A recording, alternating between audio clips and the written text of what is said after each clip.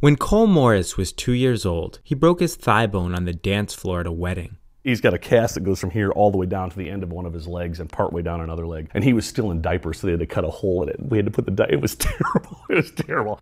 His treatment ultimately cost about $13,000. But Jason Morris, his wife Tina, and their 6 kids don't have health insurance. Instead, they belong to Samaritan Ministries, an organization of devout Christians that chip in to cover each other's medical bills. Samaritan members from all over the country mailed them small checks until they had accumulated enough to pay all their bills. So, in essence, that huge traumatic experience with my son, we had the emotional side of it, but the financial side of it was completely taken care of through other people sending us checks for the total amount.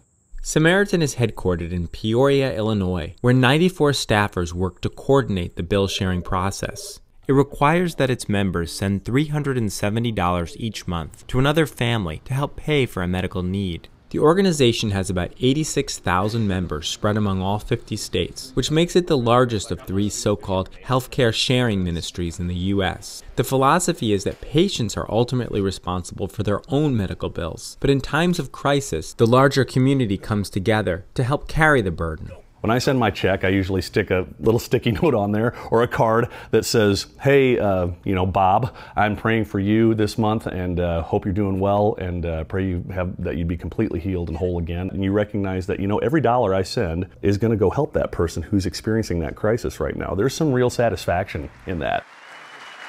Samaritan will probably soon become a thing of the past, a casualty of Obamacare.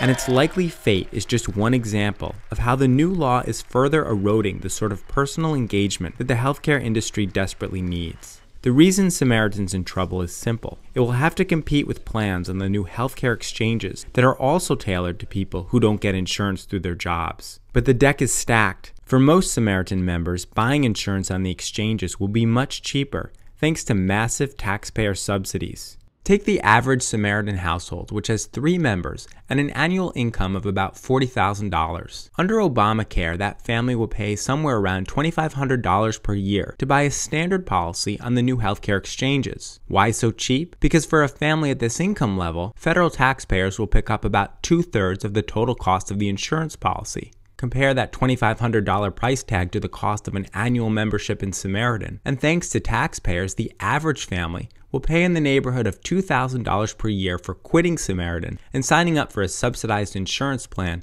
with richer benefits. Overall, Samaritan members have incomes low enough that about 90% of them will be eligible for federal subsidies. What ties us together is not our desire to get our healthcare bills met. James Lansbury, who's Samaritan's executive vice president, says most members will stick with the organization regardless. This is part of who we are. It's part of our DNA as the Christian church. And instead of wanting to be a part of an insurance company, when I joined, I wanted to be a part of something where the body of Christ was actually banding together and doing what the Bible commanded in a more personal and real way.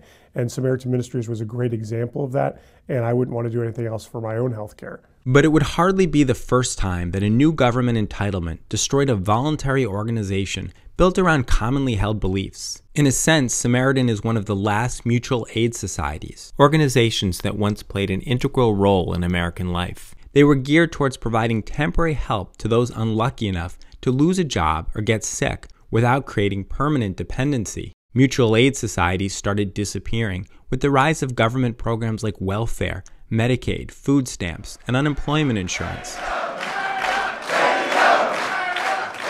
Subsidized health insurance plans through Obamacare certainly provide richer benefits, but they do away with incentives that over time are the key to driving down prices and driving up quality. For example, under the standard plan on the healthcare exchanges, when patients go to the doctor, they're responsible for no more than $45 out of pocket, and insurance pays the rest. Samaritan members would generally pay the entire bill out of pocket because they can only ask other members to cover bills that exceed $300. Absolutely. We hold out longer than somebody who has an insurance plan and will just, do the $5 copay or whatever because we know it's going to cost us. I don't really see that as a problem. I actually see it as a good thing.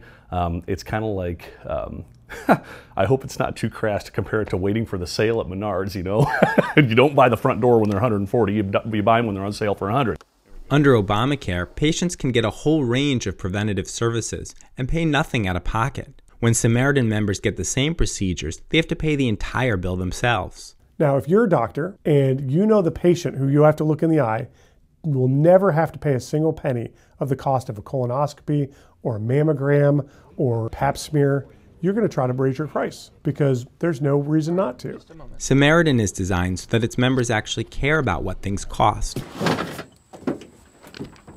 Roger Stuber, who belongs to Samaritan and works as a residential contractor in Tremont, Illinois, has gone to extreme lengths to save money for his fellow members. He had brain surgery last year to repair a leaky vein in the right side of his head. A pool of blood right in this area of my brain. The hospital initially was going to charge him more than $63,000 for his surgery. Even though he'd be reimbursed by other members, he negotiated the bill down to just over $36,000. When he was billed $5,000 for a follow-up MRI, at first the hospital refused to offer him much of a discount. So I finally looked up where their financial department was, drove out to their finance offices, sat down and wanted to speak to the lady in charge. The hospital eventually agreed to accept just under $1,500 if Stuber would pay cash on the spot. I'm part of a body there at Samaritan. If I can keep costs down, I'm helping the group.